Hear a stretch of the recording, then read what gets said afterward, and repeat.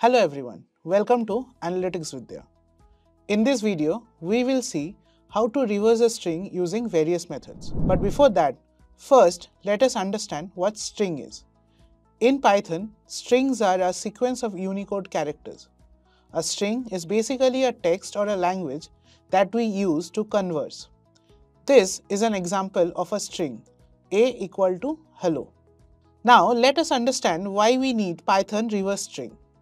The ability to reverse and return strings is not only useful in programming, but can also come in handy in everyday life. For example, you may want to reverse the order of characters in a string to create a palindrome, or in encoding or decoding where reversing a string can help in the process.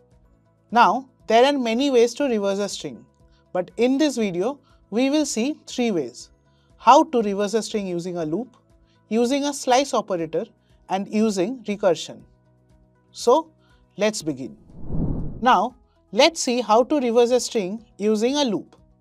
First, we need to define the string to be reversed. And then a function named reverseString is defined, which takes a string input str as a parameter. After that, an empty string named reverseStr is created to store the reversed version of the input string. This is followed by the for loop that is initiated to iterate through each character in the input string. Inside the loop, each character is integrated with existing reverse string. This step effectively builds the reverse string in reverse order. After the loop completes, the reverse string is returned from function. Well, we have written the piece of code for the same thing. Now, we will try to run it and see the result. And as you can see, we have the output. We have put hello world and it has reversed the string. Now let us look at the other method.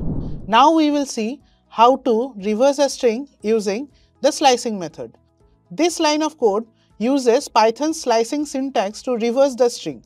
The -1 slice notation means to the start from the end and move backward with a step of -1, effectively reversing the string. The reverse string is then returned from the function. Now we define an example string, input string here, and call the reverse string function to get the reverse result. So now let us run this code and see what the result comes. And as you can see, we have put down the original string and it has given a reverse string as result. This is how we can use slicing method to reverse a string. Finally, we will be reversing the string using recursion. Reverse string recursive is a recursive function that takes an input string as its parameters. The base checks if the length of the string is 0 or 1. If true, it returns the input string as it is already reversed. In the recursive case, the function calls itself with the substring starting from the second character and appends the first character at the end. This effectively reverses the string. The example usage demonstrates how to use the function by reversing the string hello world. Now let us run the code. As you can see, the output prints the original as well as the reverse string.